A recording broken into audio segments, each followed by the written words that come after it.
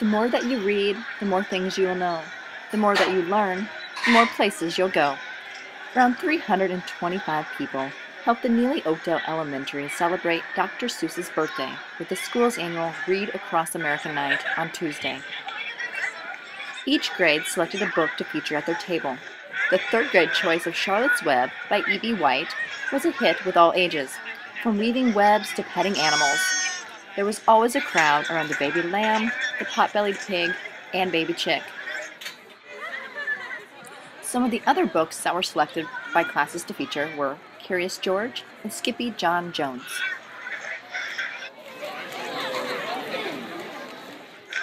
Several school organizations also participated in the event, including the Neligh-Oakdale FCCLA and FBLA.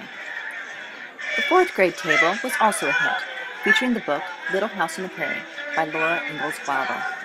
Students danced while music teacher Pat Miller played the fiddle. Other students learned to whittle soap from teacher Rick Eichholt and made various creations to take home.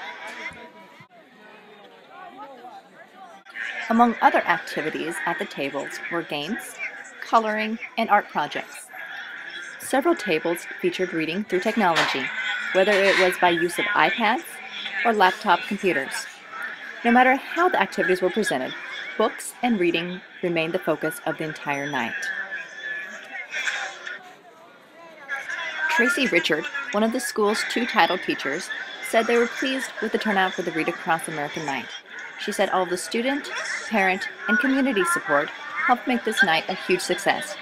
Richard also said the staff did a wonderful job selecting activities to support the reading of classic literature.